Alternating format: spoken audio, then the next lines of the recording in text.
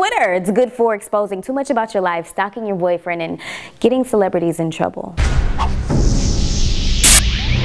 What up, guys? This is Mykie and you're watching The Drop. Everybody's been talking about this Drake apology letter that he sent to Rolling Stone magazine, all because he pulled a Kanye and tweeted an emotional rant. Drake got in his feelings on Twitter after Rolling Stone magazine switched him off the cover last minute and replaced him with Philip Seymour Hoffman. You know, because he died. Drake's tweet after they switched the cover reads, "They took my cover from me last minute and ran the issue. I'm disgusted with that. RIP to Philip Seymour Hoffman. All respect due, but the press is evil. I'm done doing interviews for magazines." Drake basically made himself look like, you know, a dick. I get it. It's okay to feel like you got screwed after they promised you the cover and you took time away from shooting videos with Beyonce to come in and do some photos and an interview. And when you're a big star, I know you're used to getting your way, but when it comes to people passing away, it's never really convenient for anybody. So you kind of got to act like the rest of us and, you know, keep it to yourself. Especially when it's about the man who brought us the rain dance.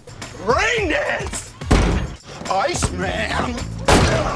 Drake deleted the rant almost immediately on Twitter, but this is 2014.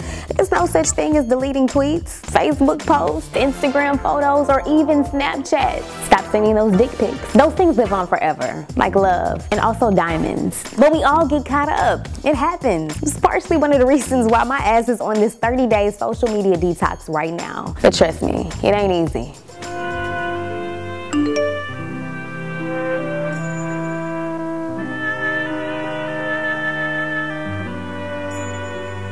On Valentine's Day, Drake posted an apology letter entitled "Tough Day at the Office." In it, he explains, "I completely support and agree with Rolling Stone magazine replacing me on the cover with the legendary Philip Seymour Hoffman.